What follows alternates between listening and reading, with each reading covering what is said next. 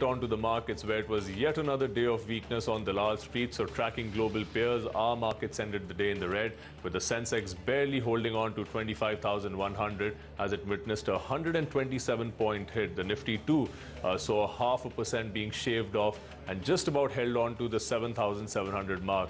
The mid-caps also underperformed as mid-cap earnings disappointed today. That index saw a cut of 1.5%. The Nifty bank also fell 0.7% in trade.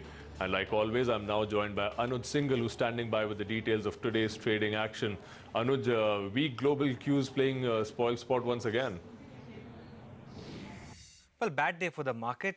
It was there in the global cues, and in fact, the market was dancing to global cues, especially in the second half when the European markets were a bit weak.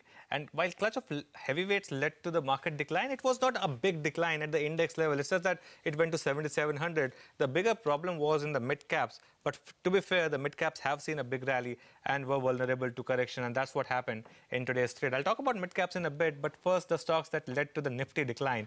And right on top, Tata Motors with that 7% decline post its US sales numbers. ICICI Bank was also correcting in trade today. In fact, that stock has seen severe derating ever since its numbers. In fact, even before that, and ITC was also lower. Apart from that, metal stocks tracking global commodities saw a big fall led by Tata Steel.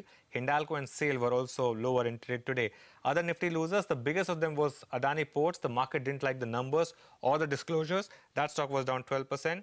Bank of Baroda and Axis Bank were other major losers. It would have been worse if not for two stocks, HDFC and Infosys. In fact, HDFC contributed nearly 12 to 15 points to the Nifty. Infosys as well in the green, and a couple of other gainers included names like Aurobindo Pharma as well. But a lot of sell-off in the mid-cap names.